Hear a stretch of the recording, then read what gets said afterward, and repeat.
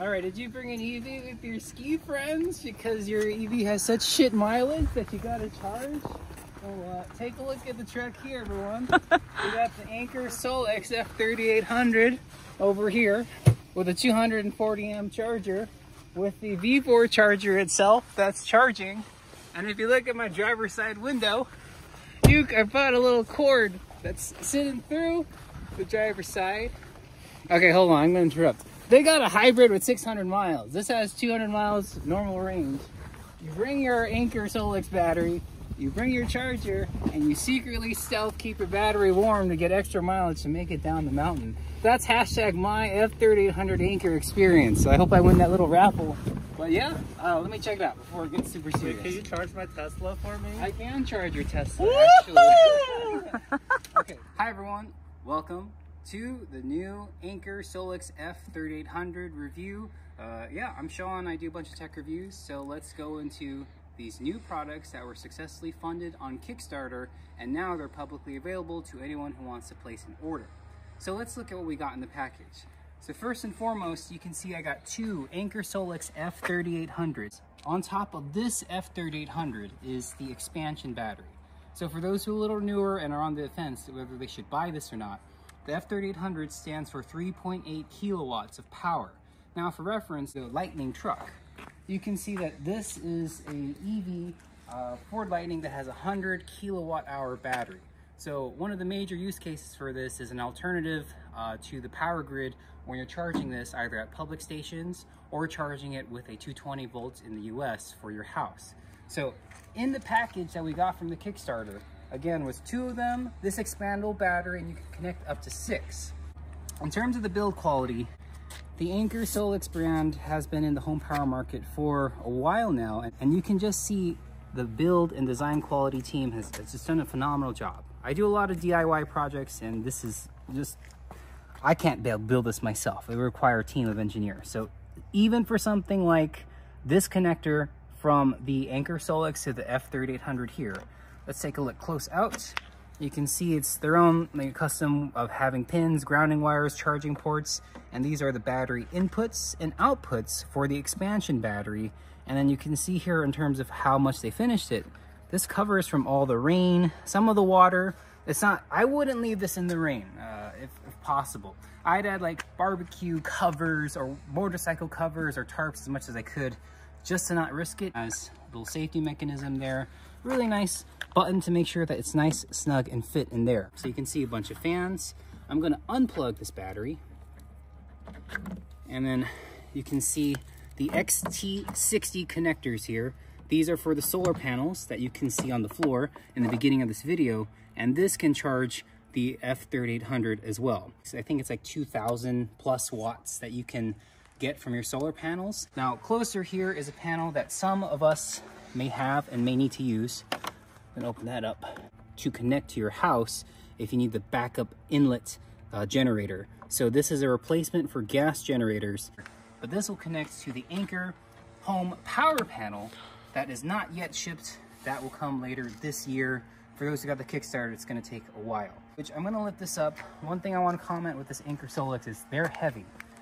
This is about, I would say like 60, 70 pounds. I don't know the exact specs on this, but there's 2 handles on there, really nice branding on it, a nice on and off button, and about nothing else, except if I turn this, folks, you gotta be pretty strong. Really nice rubber feet here, and a light that you can activate in the app. The Anker Solix F3800 comes in 2 caster wheels and 2 more like luggage wheels on the back.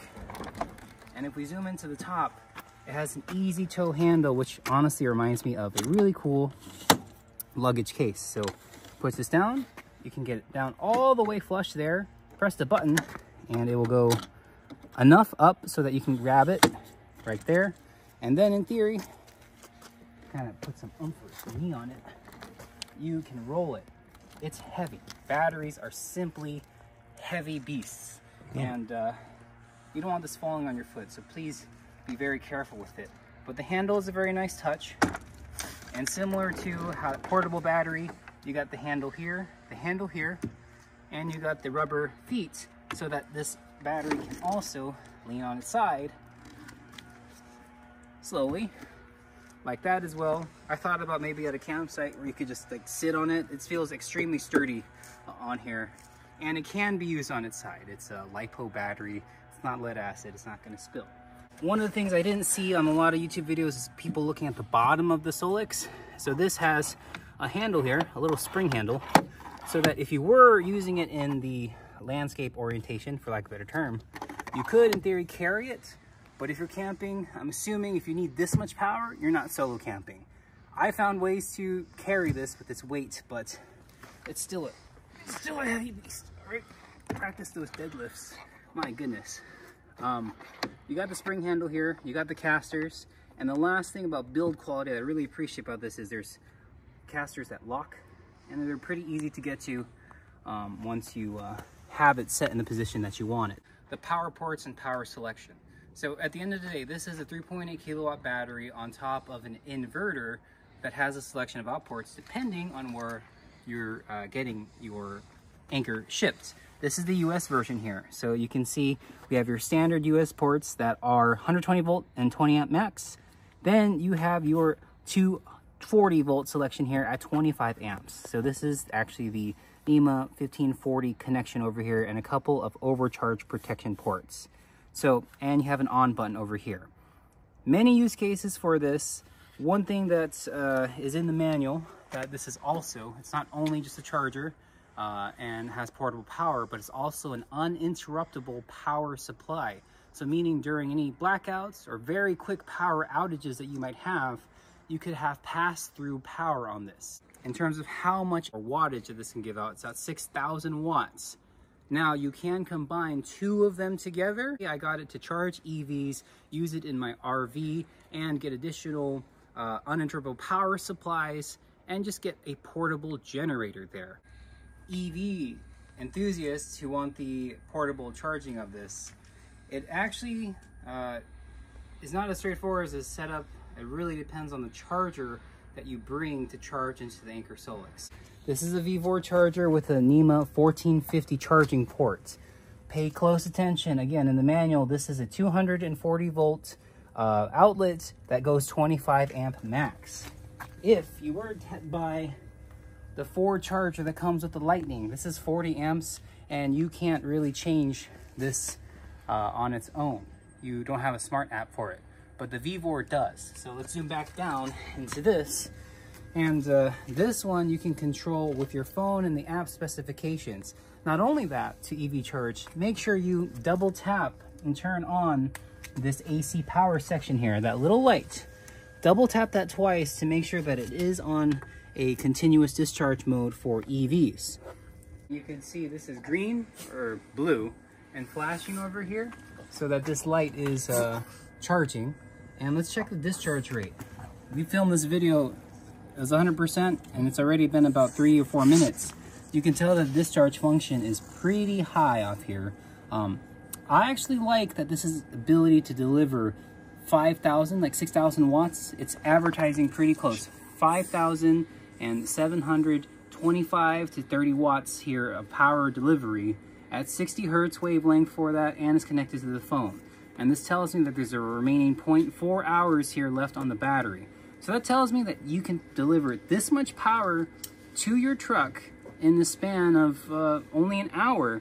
And I've done the math. With this, plus the expansion battery that I have in the original setup that we saw earlier in the video, this is about 3.8 times 2, so 7.6 kilowatts delivered to this 100 kilowatt truck. So do the math for yours. If you have a Tesla and it's a 50 kilowatt battery, then do 7 or 3.8 divided by 50 to see how much percentage that you're gonna get back. It does work. I have a couple of footage on it, and I've even skied with this to get me enough, about 2-hour drive away, to add that 12 miles, which doesn't actually add miles, but it helps to address the power loss in the battery capacity once it's winter skiing weather. I lost 12 miles bringing this truck up to Crystal Mountain Resort over here in the PNW.